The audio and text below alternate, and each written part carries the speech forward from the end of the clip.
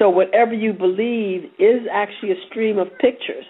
And what those pictures contain, you seeing that over and over again is what is going to manifest your reality. That's what we talk about really sinful.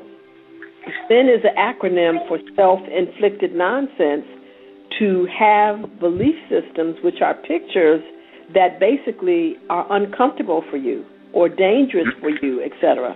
And many people, they have belief systems that don't support a comfortable life. It doesn't support them being happy. It doesn't support them in being able to easily access what they want. But they really still believe that this is the way things are, and that's not true.